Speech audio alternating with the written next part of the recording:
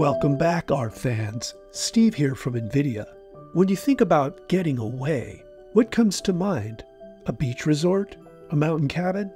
Well, we're about to meet some amazing artists who take getting away to a whole new level. And all it takes to get there is a little imagination and a whole lot of talent. Christian Dimitrov is the perfect case in point.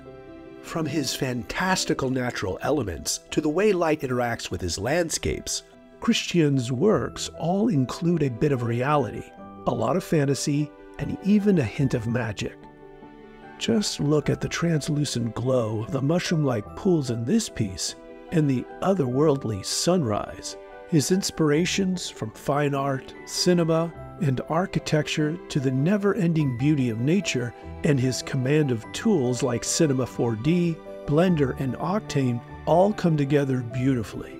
Whether he's taking us on a journey to a sacred clearing, an underwater world, or a frigid mountaintop, we can see and feel his mastery of composition, color, and storytelling that brings every scene to life.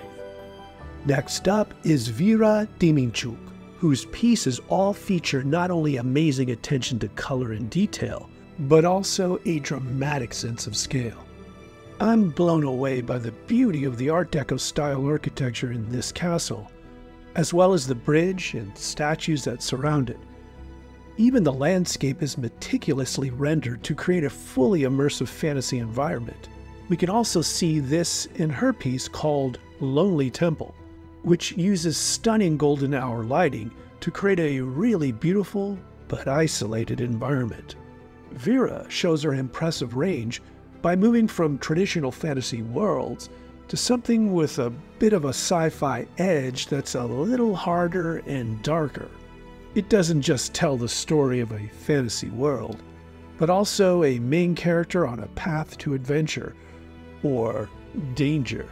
Either way, I'm on board for the journey. If color helps tell a story, then Brandon Tia is a master narrator. Bright crimson and orange, hushed blues and grays, lush greens. Each color helps set the mood of the scene, which he then builds on with stunning detail and imagination.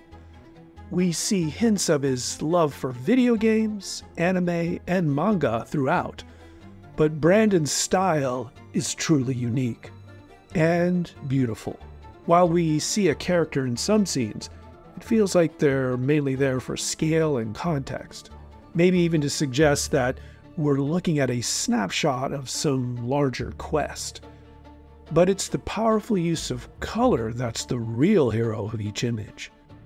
To paraphrase Eddie Mendoza, quote, "I want to create worlds that are both fantastical yet grounded, where the architecture feels functional and characters eke out a living, go to the market, or govern vast kingdoms within them," unquote.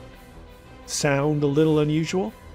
It's nothing compared to his actual artwork. These creations are fantasy at its best, full of mood and fascinating buildings and contrasting lighting. From a village controlled by a malicious puppeteer to a town where magical citizens hone their craft, his vision and fascination for Asian and European cultures lend themselves to his unique mix of hyperrealism and illustration. Not to mention his wonderful imagination. Come on, a witch paddling down a quiet stream in a gloomy medieval setting? What's not to love? Do you have some fantastic creations you want to show? Go ahead and share your artwork and your inspiration at #StudioShare. And be sure to follow us at NVIDIA Studio to see what else we have in store for you.